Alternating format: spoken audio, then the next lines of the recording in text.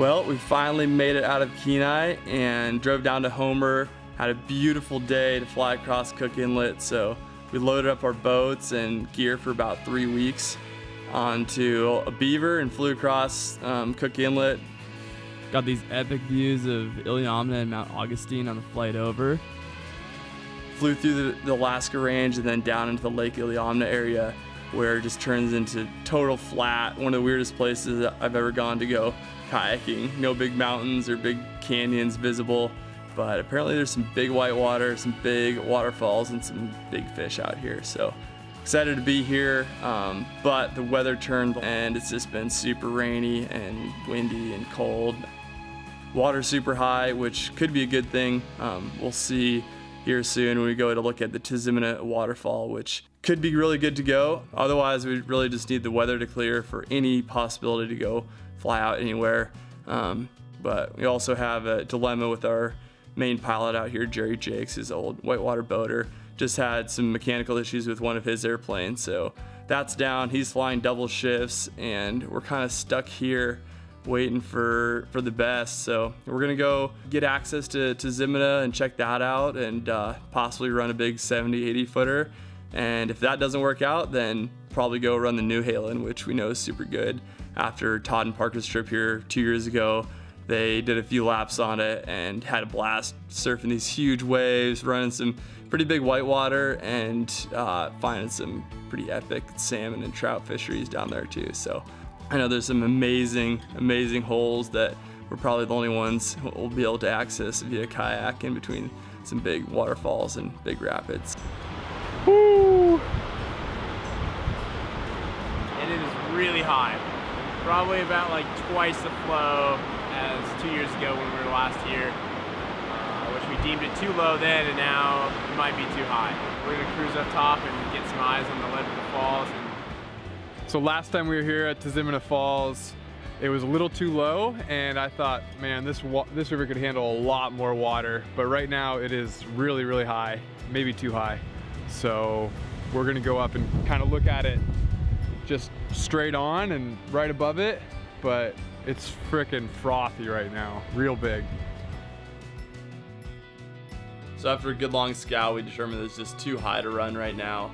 It's crazy, just another, the Alaska factor is always here and doesn't make anything easy. So I guess that's just the way she goes. We'll have to come back for the big boy next time. In the meantime, New Halen's waiting just out our back door, so we are gonna go fire up some laps on that, see what we can't find. It's not raining right now, it's kind of nice. I got my 2 fishing rods, salmon slayer and a trout catcher. It's a tiny little net that probably not gonna fit a salmon in, but I'm gonna try. And hopefully, if we're lucky, we'll find some secret fishing holes that no one else can get to. Yeah, they just bumped up the limit of sockeye salmon to 5 fish, so we're gonna go try and fill up the back of our boats, have some food for the rest of the trip so we can quit eating PB&Js and quinoa and get some real meat in our diet.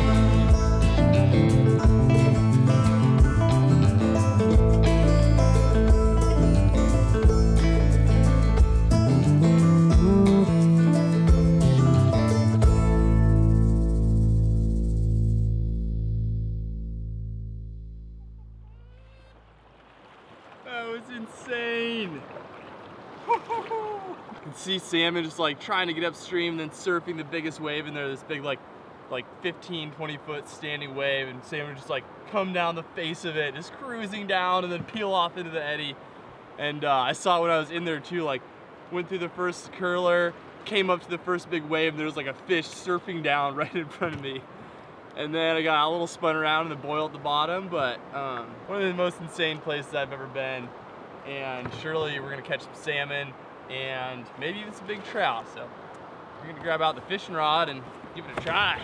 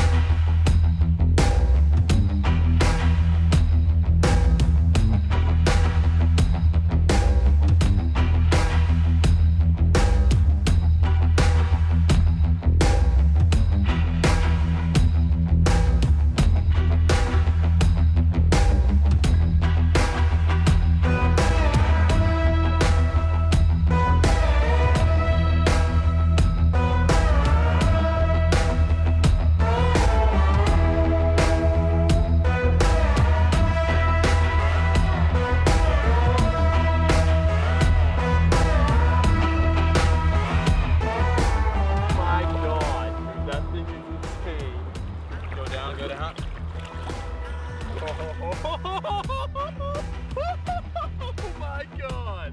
Oh, it won't fit in the net! Oh my God! For you.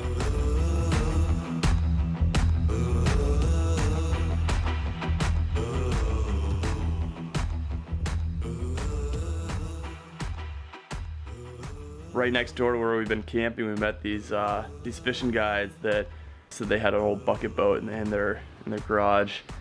That ought to do it, huh? I think so. We'll see. Should get us down the river. So we blew up the boat, and it was still holding air great. So we did a couple more runs in our kayaks, figuring out the lines to this whitewater, because even after years of guiding, I was still pretty nervous to take a raft down, because it's just huge volume, some big features, and definitely don't want to screw up and flip. But we were real excited to figure out this run and take these locals down, because this is kind of their backyard stretch that they never get to go explore, because it's just such big whitewater, and really need a team that knows the river well. And we had this extra safety kayakers there just in case something went wrong. So we found some old gear laying around in the shed and put together what we needed to get these guys down and go search for some epic fishing holes that no one ever gets to touch. And I am nervous, but really excited. Neoprene layer. Okay. Straight out of the 70s. It says Jake's on it. Does it really? Sleeve zips. Wow. Yeah. We're going after big rainbows. In order to do that, we've got you guys who are kayak experts trying to take us into a place where we can fulfill our rainbow needs. We need some professionals, and it's where these rainbows have been living for a long time. They don't see humans. We're after that adventure. We're after that place that is not on the map.